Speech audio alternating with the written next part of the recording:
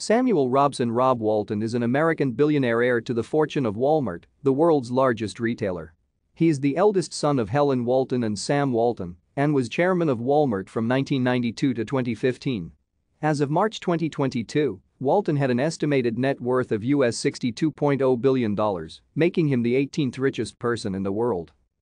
Rob Walton was born on October 28, 1944, in Tulsa, Oklahoma, the oldest of 4 children of Sam Walton, co-founder of Walmart, and Helen Walton. He has a younger brother, Jim Walton, and a younger sister, Alice Walton. Another brother, John Walton, died in 2005.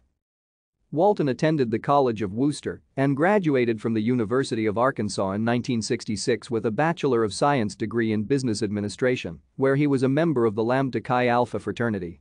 He received his Juris Doctor degree from Columbia Law School in 1969. Walton is also a trustee at the College of Wooster. After graduation, Walton became a member of the law firm that represented Walmart, Connor, and Winters in Tulsa, Oklahoma. Thank you for watching. Like and subscribe if you would like to view more of our videos. Have a nice day.